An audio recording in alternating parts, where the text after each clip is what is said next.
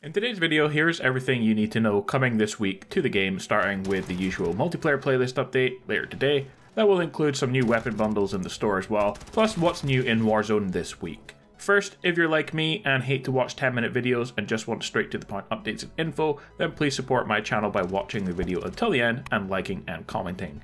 This will let the YouTube bots know that while this video is shorter, it is worth promoting alongside much longer videos, and I appreciate the effort you guys have made so far. Let's jump into it. In today's multiplayer playlist update, there are 3 fan-favorite free-for-all modes arriving. One in the chamber. This is a free-for-all mode where each player begins the match with a single bullet in their randomly selected weapon. All players are given the same handgun, and you can only resupply your ammo by getting a kill either with your gun, melee, or finishing move. There are no field upgrades, perks, or kill streaks in the mode, and you have 3 lives to earn points for getting kills and surviving longer than other players. Each kill earns you an additional bullet, and the player with the most points wins the game. Gun game reloaded. All players start the match with an identical handgun, random attachment, and 0 equipment, perks, or field upgrades. To progress to another weapon from your starting pistol, you must get kills with it. Finally, all or nothing. This is where players must get to 20 kills. However, instead of traditional loadouts, all players begin the game with a throwing knife, which you can use as a combat knife, and an empty handgun.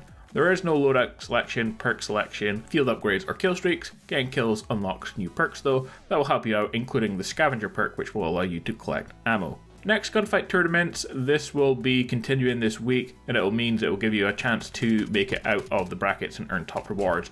Team up with a friend or craft a winning strategy that balances out your squad's strengths and weaknesses to advance through the rounds. We have 2 24/7 playlists this week. One is 8v8 in Cheshire Park, which is the new map, and Shoot House 24/7. Personally, I think that Shoot House and Shipment should be permanent maps. But for now, we do have Shoot House returning this week. In Warzone this week, solos, duos, trios, and quads will remain, but at the end of the week, we will see the addition of Warzone Rumble back into the mix, 50v50 maps. And personally, I think this mode is okay, but it should definitely be a regular 50v50 battle royale rather than team deathmatch.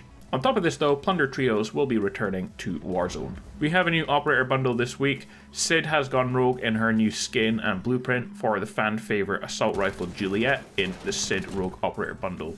The bundle includes a watch, vehicle skin for the cargo truck, a calling card, and emblem. Finally, there is a new weapon bundle, the Hydra Slayer. The bundle includes 2 highly accurate weapons with excellent stability and clear sights down range, the Soul of the Beast assault rifle and the Spirit of the Beast SMG. They're both legendary blueprints kitted for success in medium to longer than average distances for their respective classes.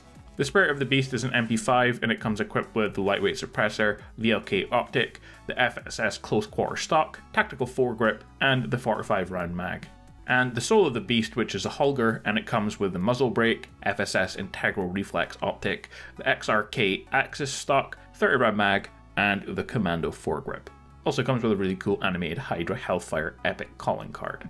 Guys, that's a breakdown of everything coming to the game this week in Warzone and multiplayer. The multiplayer playlist changes will be out later today along with those new store items. If you have any questions about any of the changes, feel free to ask them in the comments below. Remember to like and share so those YouTube bots can suggest the video to others, and thanks for watching.